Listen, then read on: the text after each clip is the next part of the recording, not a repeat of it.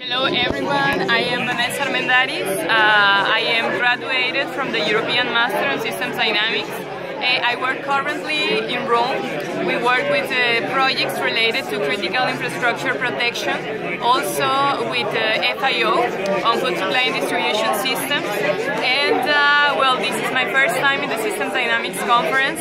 I really like it. I'm very well impressed, and you know, besides the great academic content here, I have met lots of professors and researchers that really want to apply our methodology to real-world problems.